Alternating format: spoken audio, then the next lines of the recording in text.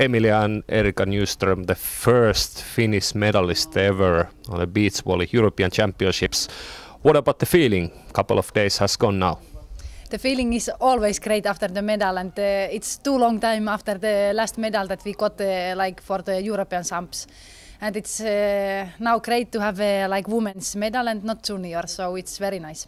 Erika, you just checked the center court here in Marienham. How does it look? It was great. Sand was good.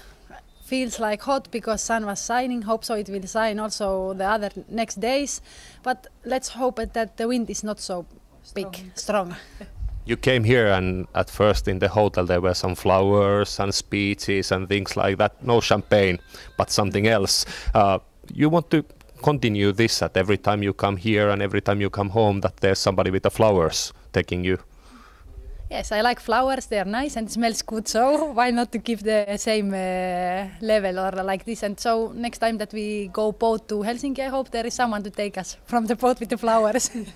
Also, this PAF Open is important for counting the points for the starting of next season and the Olympic qualification. Yes, of course. The last tournament in Poland already was one of the important tournaments because it will be counted as 5 last tournaments.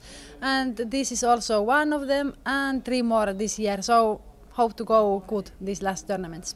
And you don't want to leave the island before Saturday evening? No, never.